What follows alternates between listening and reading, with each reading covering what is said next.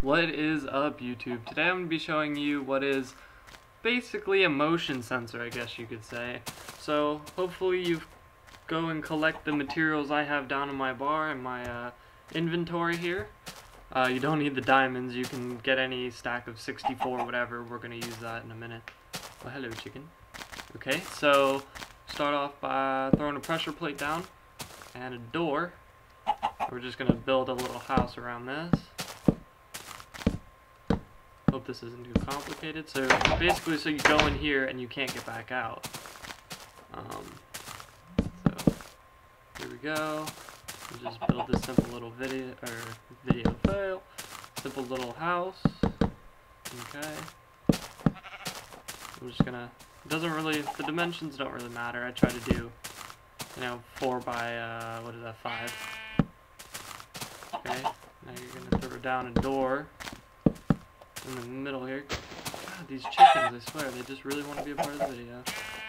So now that you got that, I'm just going to quickly cut it. You don't need to see me build this real quick. Alright, I'm back and I built my little, simple little hut here. This can be a room and a puzzle map or something. Alright, so let me show you this. You just walk in here, nice little room, but you cannot get out. So, yeah. I'm just going to mind my way out, I guess. For now. Alright, now we're going to set up the motion sensor. Now you're going to want to follow every step or you're going to get lost and it's not going to work. So, here we go. This is a dispenser here, in case you didn't know. So, I should probably get an axe, but whatever. So, we're going to break this block here. This corner block where the exit door is, on either one of the corners, I guess. You could do it either way. Throw a pressure plate under there. Now, basically seal that off and put your dispenser 1 block away from it so it'll shoot whatever you want. I'm going to use diamonds. Shoot whatever you want onto the pressure plates. No perverted comments, please. Alright, now we're going to grab our shovel. Dig a little hole next to it. Make sure we get, I think, yeah, that's the pressure plate is here, so we're going to want redstone under there. Dig next to this. So we're digging next to the block next to the dispenser. Alright, so it's going up here, right into the dispenser, okay? Now, you're going to want to replace this with a repeater on the 3rd setting, okay? Now that we got that, what'll happen is, when the dispenser, shoots something onto the pressure plate, and what you'll be able to do is pick it up from the other side, it'll shoot another one on there. Now, there is kind of a glitch, I guess you could say, on there, but we'll fix that in a minute. Now I'm going to dig out. You'll see why I'm going on this side of the door instead of the other in a minute here.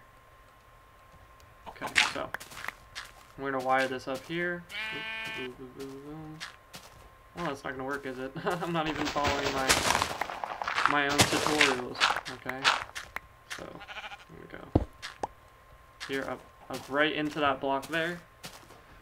Now, okay, so technically right now, given power, I'm just going to throw redstone on it, really doesn't matter. That door's open when there's something on the pressure plate so that when you pick it up it closes. That is not what we want. We want it to do the opposite, so what do? Jump down here, simply just throw an inverter anywhere. Therefore the door is shut when there is something on the pressure plate. Okay, now,